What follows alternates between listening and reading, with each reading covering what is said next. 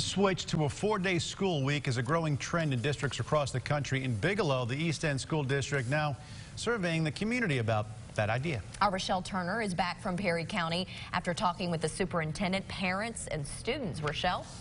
Well, Bob and Ashley, good evening to you. Superintendent Lori Egan says they're just trying to think outside the box and do what's best for the district. She's already been in touch with several school leaders in Kirby, Arkansas, who've already implemented a 4-day school week.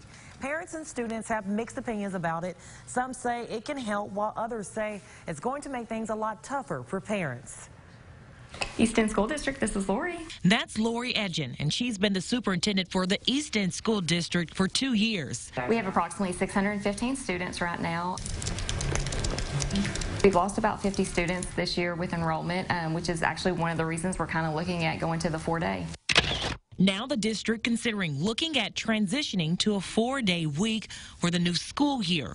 And we asked parents and students what they think. I'm really on the fence about it because of the different family in the community.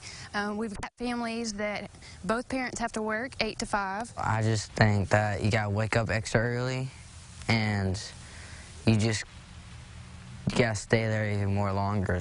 The proposal would not include year-around school, but rather a slightly longer school day. Egan says it could help save money, and she's already gotten feedback from other superintendents. They're seeing everything from a decrease in student absences to a decrease in faculty absences to an increase in enrollment. You have a whole day where kids that are of the age where they can stay at home by themselves are probably finding something to do. But parents like Holly Johnson still have questions about how it could affect learning. So I'm still a little up in the air, but the research that I've done has not really shown any interest in making the kids go 4 days on increasing their academics or helping them out with their schoolwork.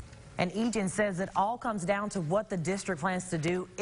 With the extra day, if the proposal goes into effect, some districts provide enrichment or volunteer opportunities, while others don't do much. She's going to keep the survey open for a few more weeks and plans to have a few town hall meetings. Back to you.